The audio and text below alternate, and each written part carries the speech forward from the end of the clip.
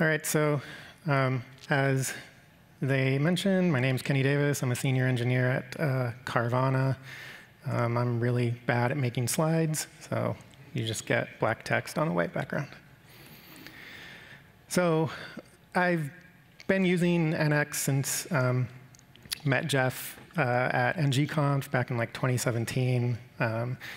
Worked with a number of teams since then, helping them set up various workspaces.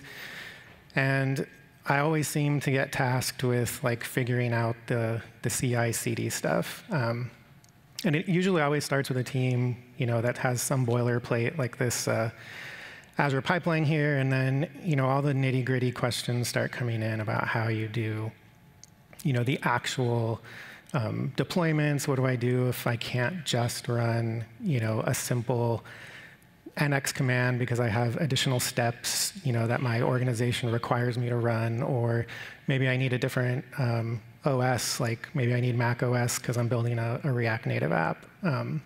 So what are some things that we can do to this pipeline to sort of sprinkle on all those additional requirements that we may or may not have? So I've had the joy of working in both Azure Pipelines and CircleCI, so that's really the only place I'll kind of be covering. So some of these ideas might be applicable to other tools, but I'm not really sure. So with Azure Pipelines, one of the things that I've sort of figured out over time is how you can sort of use the idea of splitting your pipelines into multiple files and then using NX to kind of drive some of the features within Azure Pipelines that I would say aren't super well documented. And so one of those is the idea of using a matrix strategy on a job and letting NX sort of generate what that matrix is. And then your build pipeline can then sort of dynamically create jobs based on the output of that matrix. And then being able to sort of trigger the downstream pipelines automatically, one of the sort of keys to that is build tags. And then how you can just use NX to simply tag your build based on the projects that actually changed in that commit.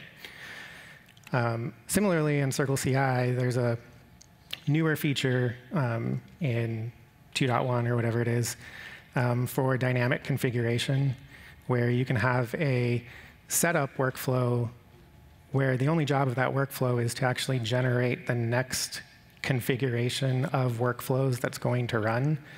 And so NX is a great tool to kind of go in there, determine exactly what changed, and then from there, derive the next workflow that you want to run. And so you don't have to have like conditional logic in your CircleCI pipelines, because you just generate the workflow that's going to run, and it'll include all the steps for just those projects. So to just quickly try to kind of show how this works, starting in Azure DevOps, the first thing that you can kind of do is create some way of actually generating the matrix. And the matrix is just a JSON object which tells the next job in the sequence what to do.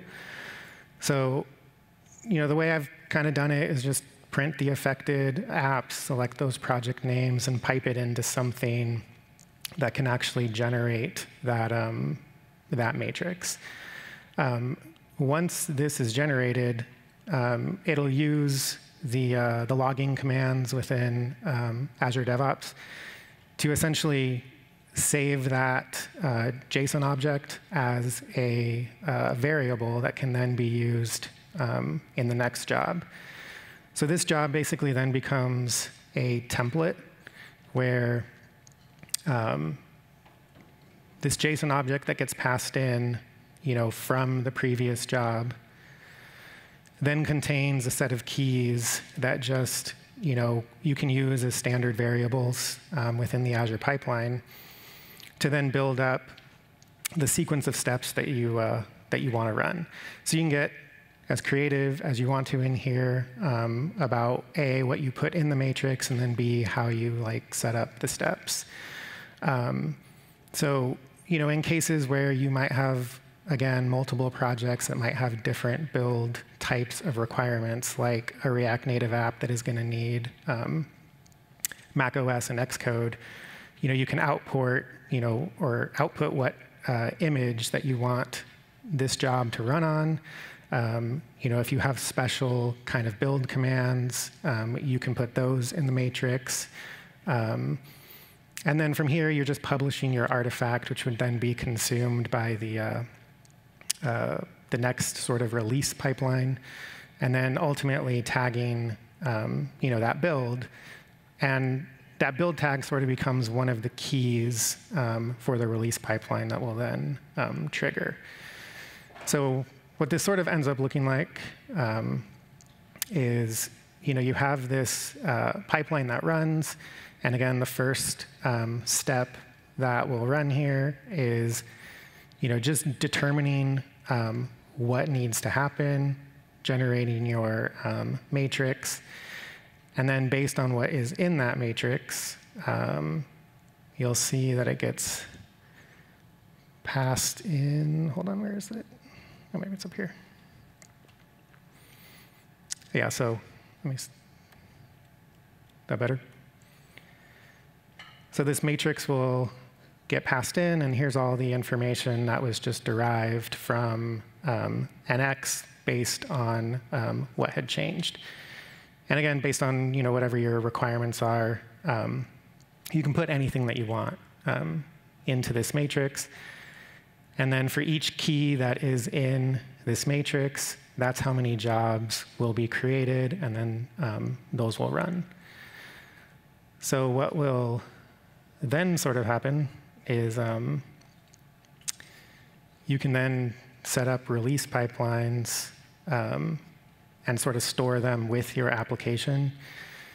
And so this is something that I've had to do just to meet certain organizational requirements where certain steps have to run. They can't really just be packaged up into an NPM script or something like that.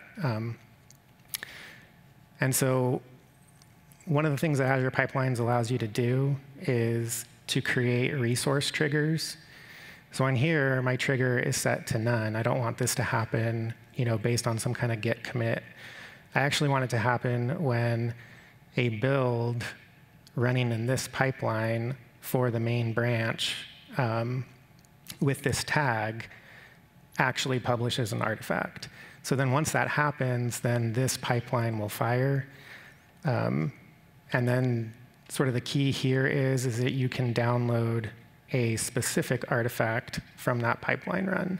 So once your Azure pipeline has actually run and produced the artifact, even if other jobs in that initial pipeline are still running, this one will immediately kick off. So if you're not able to use some of the NX Cloud features and stuff to speed up your initial artifact output, this is sort of a way to kind of simulate that in kind of a poor man's approach, I guess. But it also allows you to sort of tailor each applications pipeline and requirements specific to that app, version it with this app, et cetera, and then still gain access to the build artifact that NX had originally produced in that first initial build pipeline.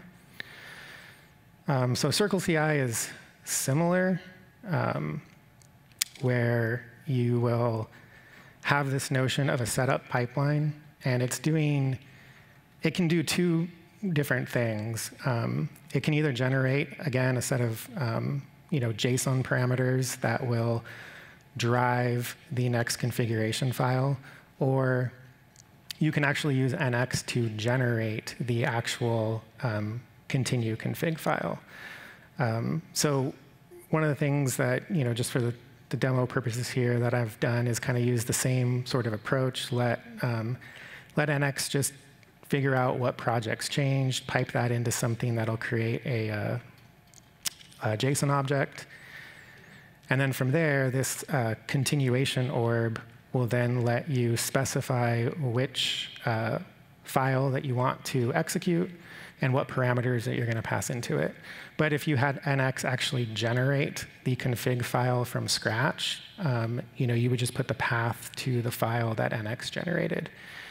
And very similarly, you get something like this in CircleCI, where the initial setup workflow runs, and then based on whatever has been put into that configuration workflow, each workflow item will then go ahead and show up in here based on what is actually running.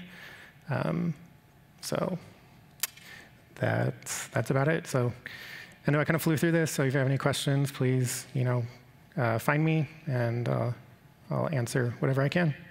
Thank you.